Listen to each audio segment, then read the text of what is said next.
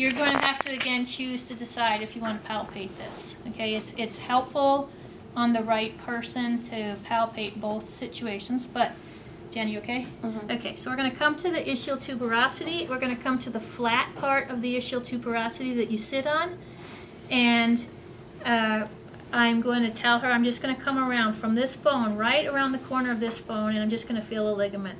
And as we come right around the medial corner, you're right on the sacrotuberous ligament. Okay, and there's also the ischial bursa is right there, and they have a different feel. The bursa feels kind of slick.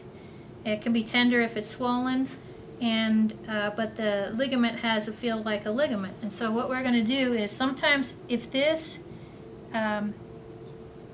is going to be taught with nutation or anterior torsion of the base.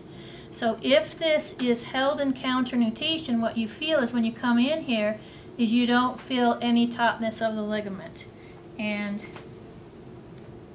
yeah, that's different side to side. Jen can feel it. So this sacrotuberous ligament is not functioning in terms of load transfer. So this is her weak SI, so it's part of her loss of load transfer. So we should be able to tighten it up by pushing here and feel it come in. Yeah, there's your lesion right there too. Okay, so those are two ligaments. So we're looking for pain right here. So again, we can provoke pain by doing this, but we're looking for pain in here if we're doing it. Okay, if you don't want to palpate it. Now the posterior coccigeus muscle, if we come from the sacrotuberous ligament and we come right medial, there it is right there. That's a little painful, huh, Jen? Mm-hmm. Okay, and the only reason this is really good is this has huge trigger points in the butt grippers and the instability patients and the urinary incontinence females. You know, the weak pelvic floor. There it goes. And so we're just putting a little pressure on it. And I might as well go one step further since I'm here. Lay on your back. And, yep. So when we look at posterior coccigeus, so what posterior coccigeus is, it draws the ischial tubes together, so it compresses the lower, the anterior, the long arm. Okay, it compresses the long arm, holds the pelvis in posterior rotation, and essentially what it does is it puts stress by opening. So we have a weak anterior pelvic floor, tight posterior pelvic floor, and we put stress on the symphysis pubis because we're doing this all the time. Okay, you've seen those butt grippers.